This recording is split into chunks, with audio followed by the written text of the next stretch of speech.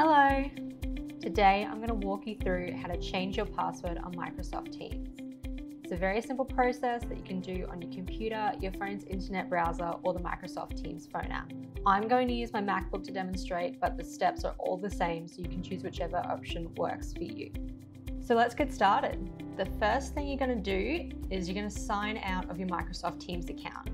It's super easy to change your password by going through the forgotten password option on the login screen. To get there, we're going to click on Use Another Account or Sign Up.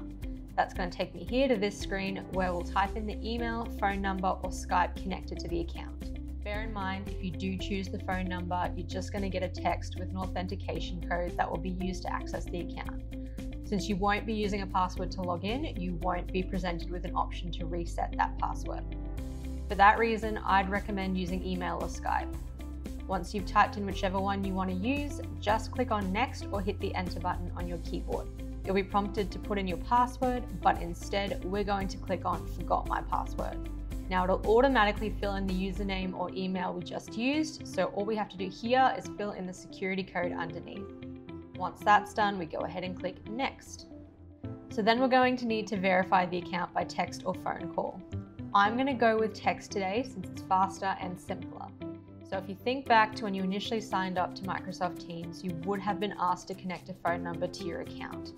For security reasons, it's going to ask us now to confirm that phone number by typing it into this box. We'll click on Text when we're ready, and then we'll receive the verification code.